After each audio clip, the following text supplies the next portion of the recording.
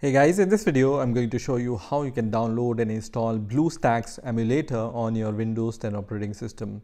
So let's get started. So just open your favorite browser and search for Bluestacks, and the first link which will appear here will be from bluestacks.com. So just click on this link, and once you click on this link, this website will open. So here you can see it's bluestacks.com. From this drop down menu, you can select the language in which you want to view this website. I have chosen English from here, and then you can see Bluestacks 5 is available at the time of making this video. So I'm going to just click on this button which says download Bluestacks 5, which is going to start the download of Bluestacks exe file. So this exe file is a few kilobytes, so it will be downloaded very fast. So just click on this exe file and minimize the browser. And first of all, it's going to show you this kind of warning. Do you want to allow this app to make changes to your device? Click on yes. And now you can see Bluestacks installer has been started on your Windows 10 operating system. So here you can directly see the install now button. But also here in the side, you can also see the customize installation link. So just click on customize installation link, and from here you can change the location of Bluestacks if you want to change it to some other drive, right? So just click on this folder icon and then choose some other drive if you need to change the drive from here, okay? So once you have provided the location where you want to install Bluestacks, and you can see the space requirement also here. So it's going to take around 6120 megabyte on your PC, okay? So once you are happy with both these settings, you can go back and then click on install now button, and it's going to start the installation of Bluestacks on your Windows 10 operating system. So you can see in the starting it's going to download around 400 megabytes, so it will take some time. So I'm going to just wait for the download to complete. So now the download is complete, so you just need to wait at this point until this screen appears. And now you can see it's checking the system requirements, so just wait for some time once again. So basically everything is happening automatically, so you don't need to change or click anywhere. Just wait for some time. And now I can see these icons are created on my desktop, which is for Bluestacks 5 and the Bluestacks 5 multi-instance manager.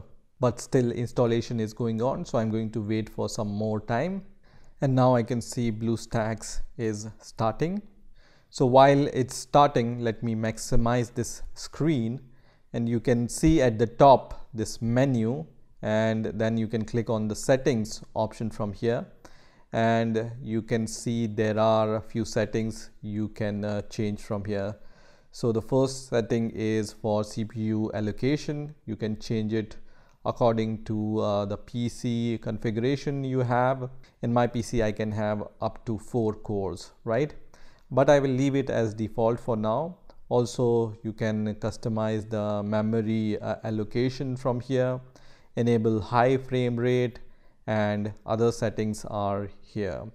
You can also change the display settings, graphics settings, and in the preferences you can change the language and other preferences. You also have the device settings, so you can choose which device you want to use. So you can choose which device profile you want to use for this emulator. And then you have some advanced settings from here for your Android debug bridge and input debugging. And at last you have about. So which version of Bluestacks you have on your Windows operating system, you can know about it from here. I'm going to close this. Also, you have the same settings icon here, so you can click on this, and the same settings option you will be able to see from there also. And then you have the open macro manager here. So here you can see record new macro. So you can record and import macros to automate some boring tasks in game according to this, right? So now this Bluestacks app has been started on my Windows 10 operating system, and now you will see more options on the right hand bar here, right? So you can just play with all these options and see what you can do with these options. You can also sign in to your Google Play Store account so that you will be able to download any game in this emulator. And from this Game Center option, you will be able to download all the games which are available on Bluestacks. And at last, you have the system apps. For example, if you want to use Chrome app, or you want to change some settings in your Android emulator, then you can use these system apps for those purposes. So this is how you can download and install Bluestacks app on your Windows 10 operating system. I hope you've enjoyed this video, and I will see you in the next video.